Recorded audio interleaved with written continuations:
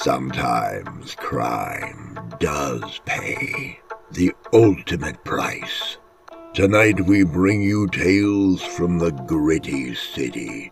Brutal stories from the dirty, dark streets and alleys that are the underbelly of New York, as can only be told by the Hobo.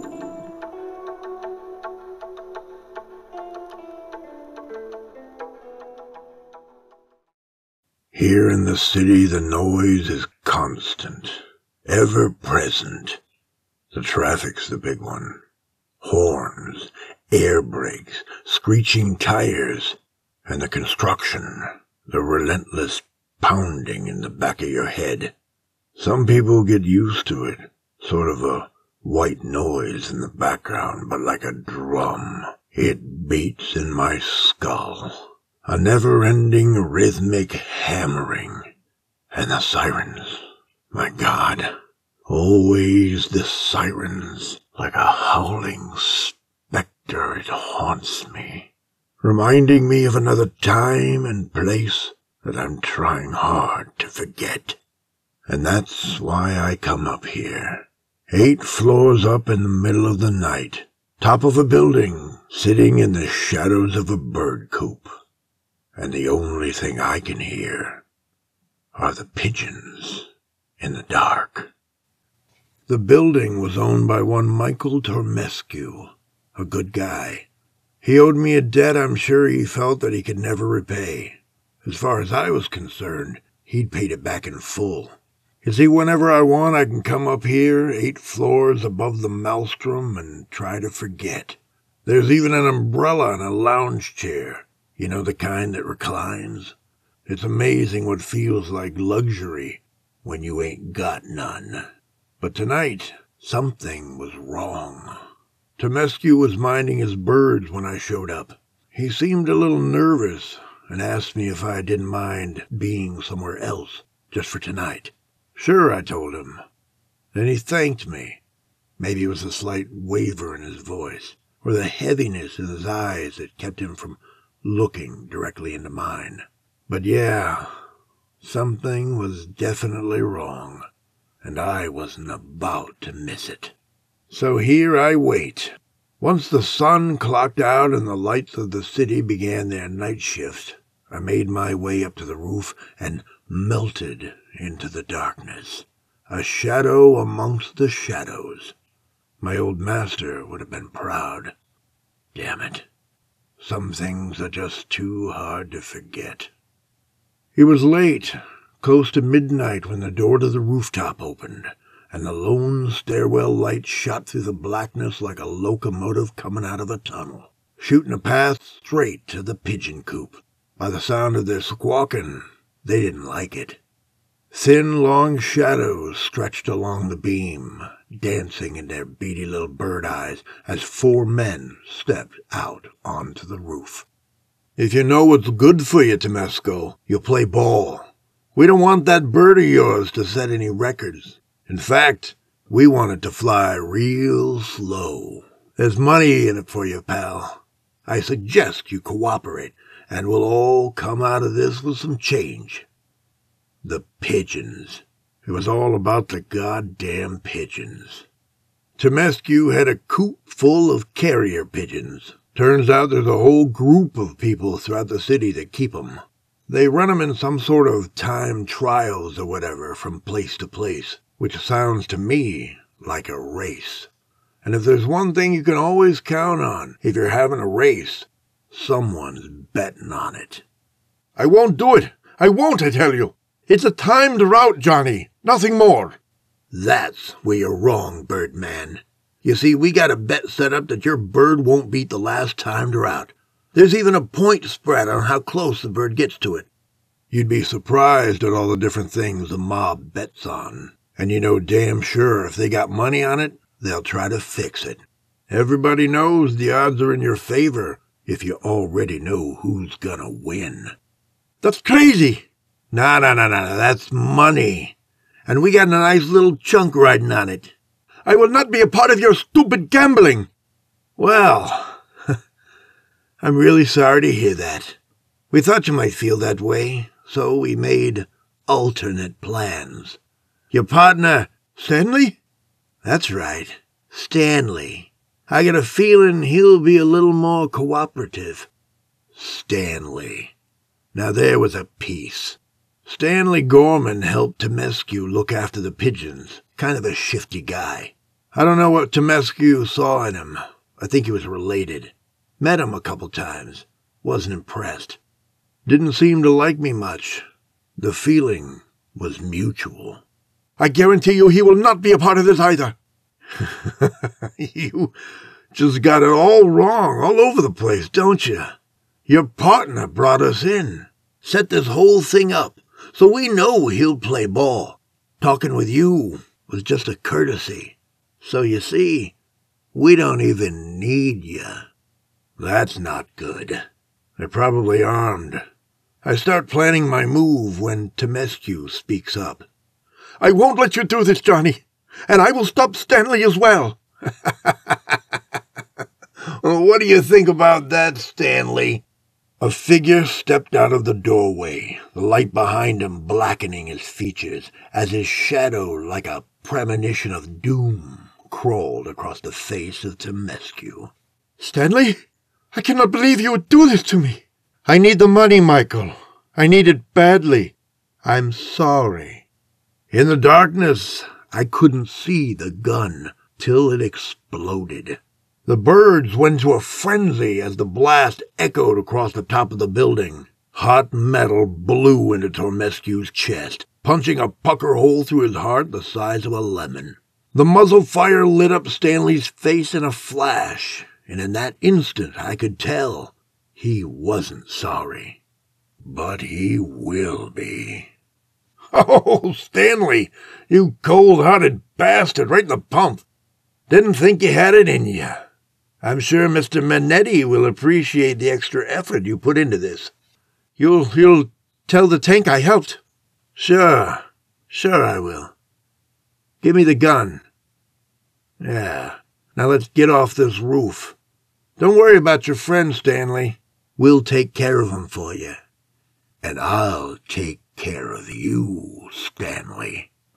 The killers left the roof and started heading down the stairs, leaving behind the bloody remains of Michael Temescu, sprawled out in the cold night air on the roof of his own building.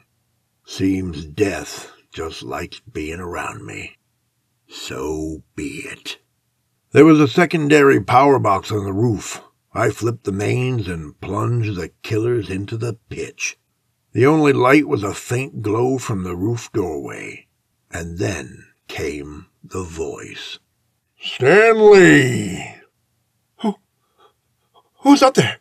I saw what you did, and you're going down for it, Stanley. All the way down. Oh, my God. Hobo!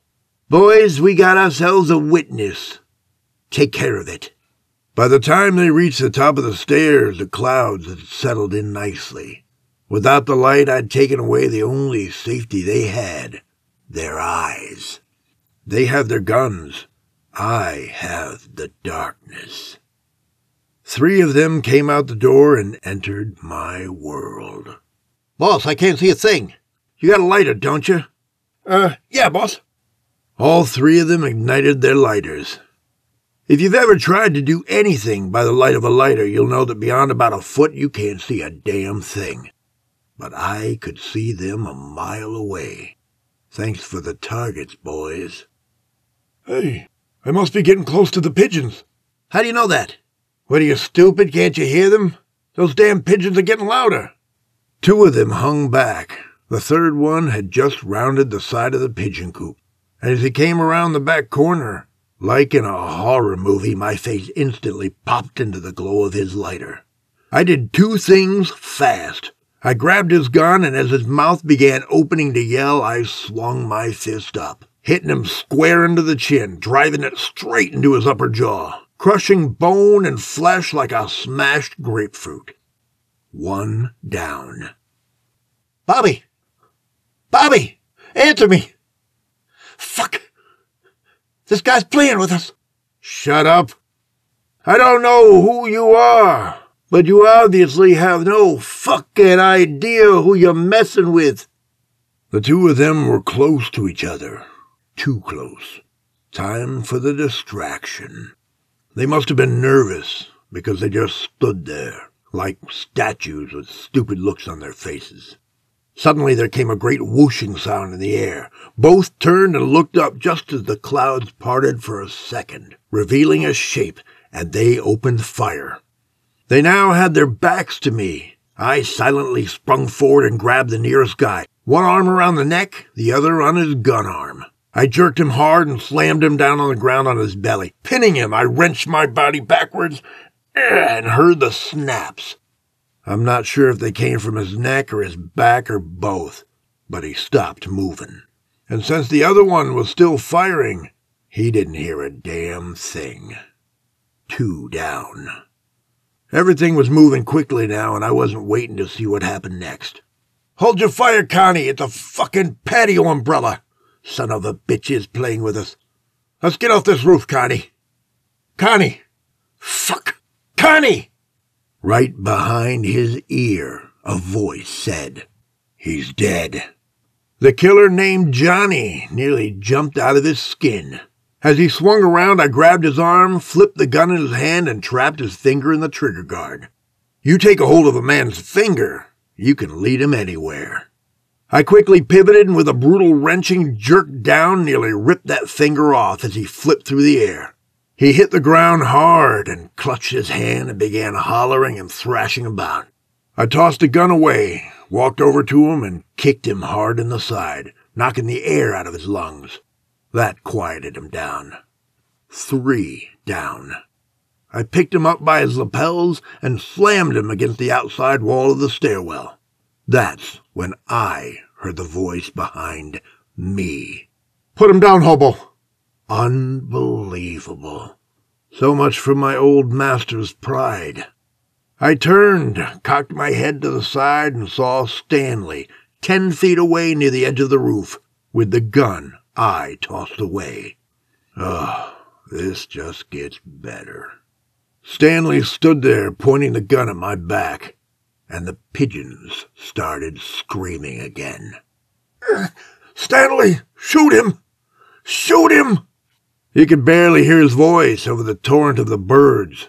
It's like they knew, and it was driving Stanley crazy. Guilt can be a motherfucker. "Shut up! Why won't they shut up?" But they didn't listen. They just got louder.